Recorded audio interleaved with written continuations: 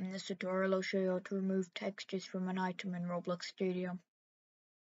Let's open up Studio first.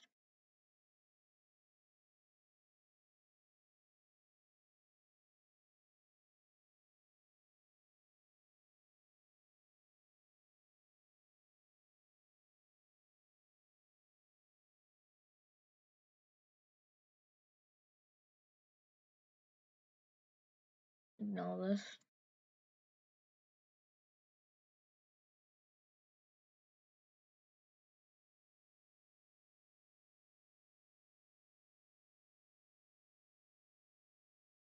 Now in the toolbox, let's find an item that has a texture. Let's go for texture back.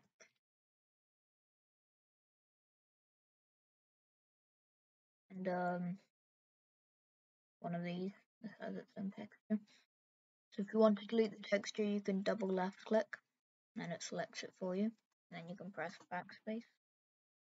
Or you can go into the item, delete it straight from there. They both work, and thank you for watching the video, and I hope you found it useful.